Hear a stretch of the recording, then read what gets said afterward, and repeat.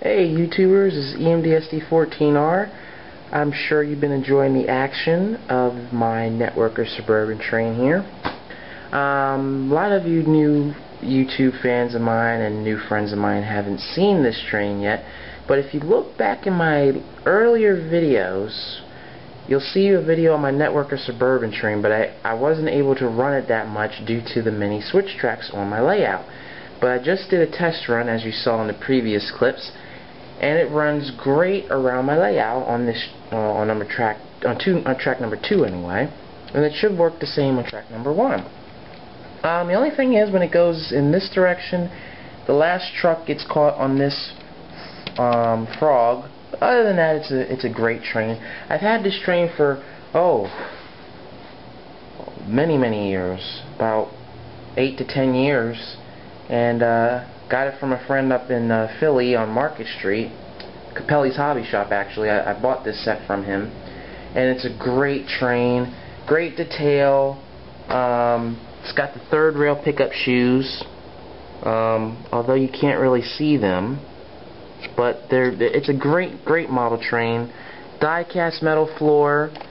This is the trailer car here. I mean, just superb detail, directional lighting. This one is going to 71 Cannon Street via Balexihalf. I'm not even sure if I pronounced that name right, so guys, please forgive me for that. The trailer car is 78-327, and the power car, or the driving car, is the 64-875. So they're both different numbers, which is cool. And they have a drawbar connection, so let me guys show you that. They did have the diaphragms when I first got them, but they just completely, for some reason, the rubber just disintegrated for some reason. I don't know why, but it just disintegrated, so I had to remove them. So I'm probably going to get new diaphragms for them, if they make them. Full in-cab interior and everything. This is the power car. And these are by Hornby, by the way. Hornby makes awesome trains, just awesome trains. I like the Networker Suburban trains. They're just super cool. I think there's a diesel Sprinter. I don't think it's. I don't want to say the name because I don't want to get the name wrong. But there's a diesel Sprinter set. They come in 3-car sets and 5-car sets, and they look identical to these trains here. Same car body and everything, except these run off a third rail, and those are diesel powered. Matter of fact, a lot of my fans don't know this, but you guys probably have an idea. But I'll be right back. Just look at the train for a second, admire it. I'll be right back.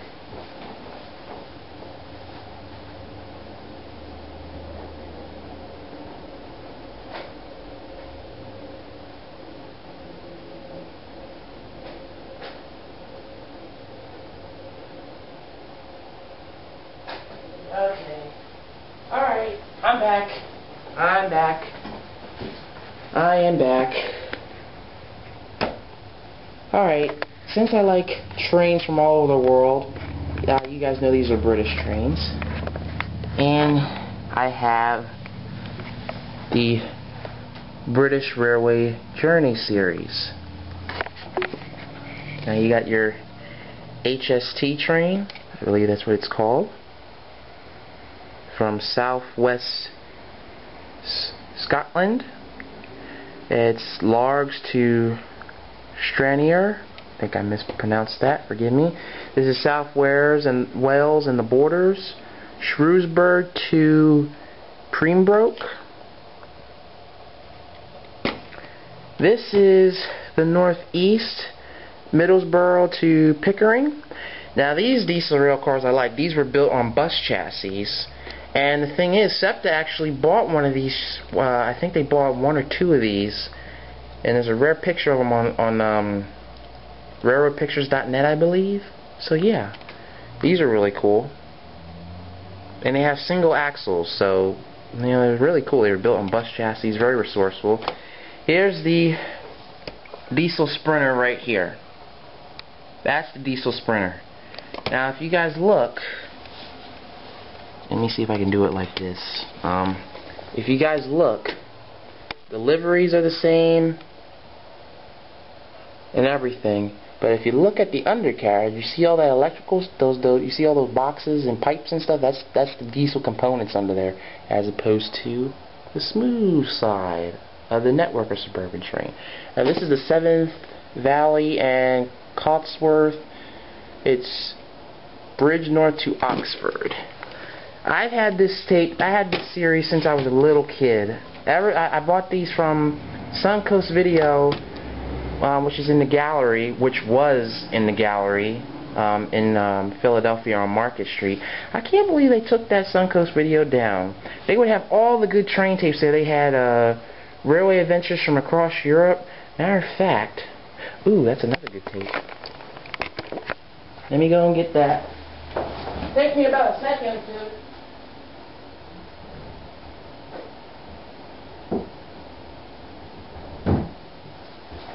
Okay, back.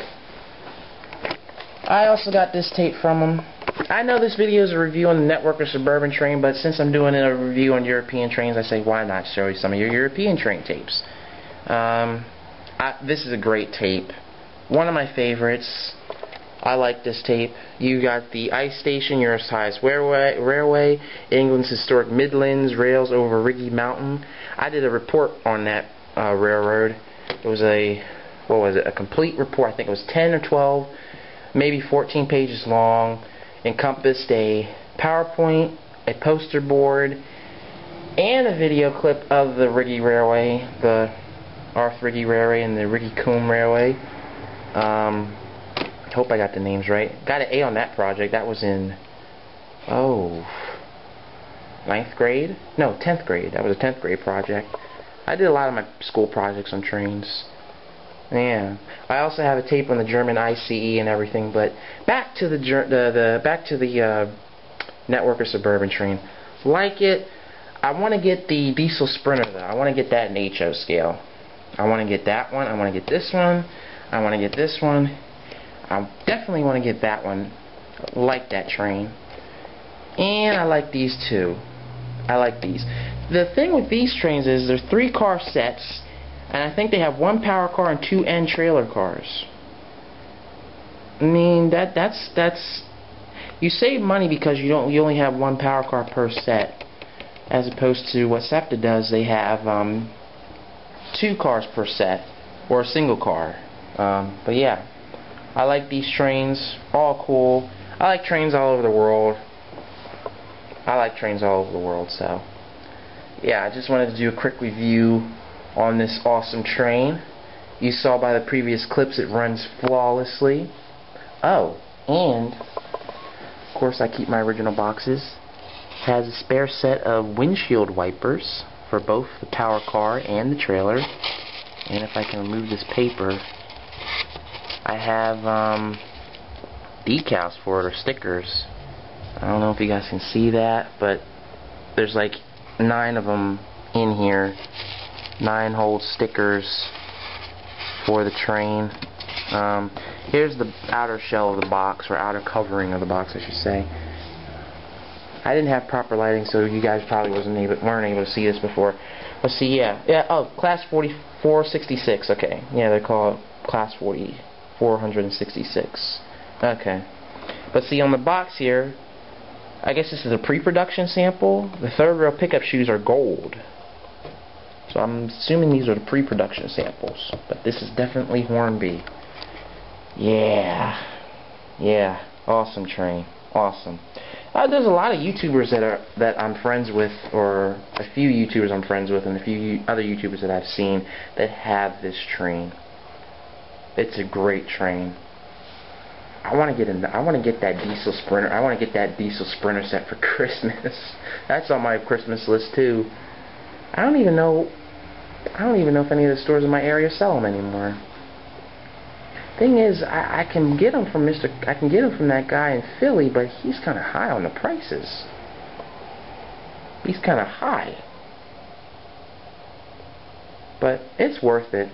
This train, definitely worth the money I paid for it. Definitely worth the money. And I believe most Hornby trains can go outside because a lot of model train enthusiasts in Britain and other parts of the world, they have their layout, their 00 gauge layout set up outside. I don't know how rain affects the trains though, because 00 gauge is basically the same. I mean, the 00 gauge trains basically the same size as your HO trains. They both run on the same track, but with the advantage with 00 gauge, they can run outside. I believe that is correct. You could do the same thing with HO trains, but they're not designed for that. So yeah, they're not designed for that. They're not made to go outside. But Hornby actually made the Mallard, M-A-L-L-A-R-D, which is a 462 Pacific, Streamline Pacific, live steam, very cool train. Seen videos of it. I actually had magazines of it when it first came out. Very nice train. I might get that one day. That was a steam locomotive that had the world speed. It has the world speed records that still stands to this day. I think it's 126.4 miles per hour, I believe, and it was pulling a passenger train. Even though I think it didn't. I don't think it made it all the way to its destination because it maintained that high speed for so long, pulling the train that it kind of worn out quickly. But just steam technology alone. That interruption. My camera card got full, so I had to delete some stuff on it. But yeah, I was saying, for a steam engine to maintain that high speed pulling a passenger train, that's an amazing feat right there. That's an amazing feat. The Class J on the Norfolk Southern, Norfolk and Western, I am so sorry, it's early in the morning, I'm still a little bit sleepy, but my correction, Norfolk and Western Class J, I don't know which number it was, it was able to do, it went 115 miles per hour. Now that's a 484. That's a 484. That was built in the Roanoke shops in Roanoke, Virginia. The only reason why it didn't go faster because it was a hesitant engineer. I read that in a book. I think the engineer was afraid, to be honest. I think he was scared that such a big engine was moving that fast. I do have a Class J from Bachmann. It comes with, it's the rare limited edition. I don't run it that much because it's not really a great runner. So I'm probably just going to keep it for display. If I do get another Class J, it'll probably be a Spectrum version. But anyway, enough with that stuff. Back to the Networker Suburban train. Superb modeling, crisp windows. I really like it a lot. And it's got good weight. I should have brought my weight out so I could actually show you the weight of this train. But it's very heavy. Very heavy. And the only thing is, it's got the couplers there, but they're not real. They're just for detail. I think they should start making like operating commuter couplers. I know Cato's done it, but I think they should put that on there because you could actually make a more realistic train by having these linked up together. Or you could do the drawbar thing, because the drawbar actually sits low enough that you could have it sit under here and still have the couplers there for, you know, make it look like it's actually coupled like that. But yeah, great train. Recommend you getting one. Alright, y'all? Peace.